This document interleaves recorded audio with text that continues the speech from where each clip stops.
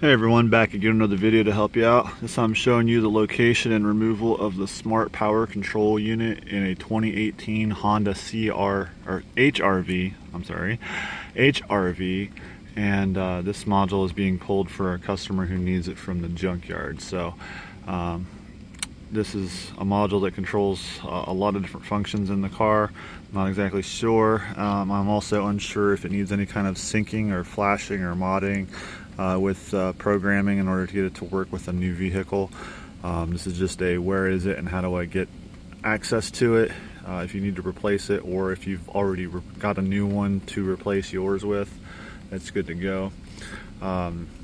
So the tools I used were a flathead screwdriver, a Phillips head screwdriver, and a 10mm on an impact with an extension. So in order to access this, and this is the biggest part, is just where is this thing? This module is located behind the instrument panel and behind the cluster. So I'll show you how to do that. I've already got this all set up, already apart.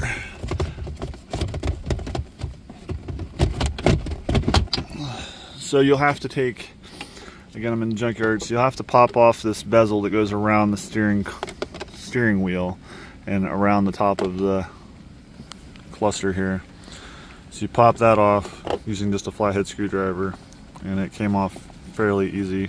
There's just clips on the back side here that hold it on. Nothing fancy. Just make sure you don't scratch your dash panel up.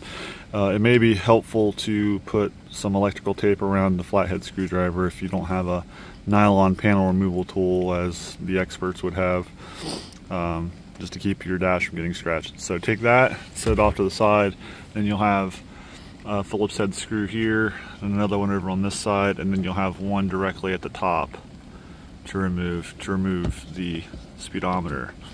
And you'll just pull it out. You don't have to take it off, you don't have to unhook it or anything, just leave it hang and it's fine.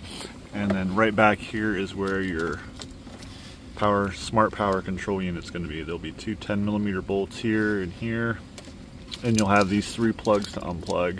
Well, you actually have these three plugs to unplug from the module itself. They'll be right in this order, so you don't have to worry about plugging them wrong when you go to put it back together. They stay pretty much like that.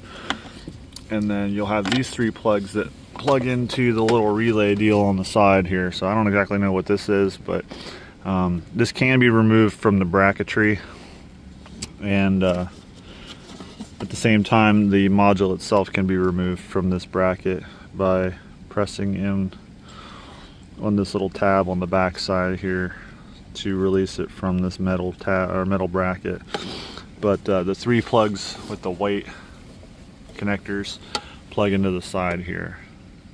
So that's what you need to do to take this smart power unit out. Again, I'm not sure what necessary is to put it back together and make it work with your new vehicle. I don't know if the numbers match up, if you can just plug it and play, but that's how you do it. So if this helped you out, drop a like down below, subscribe for more videos, and thanks for watching.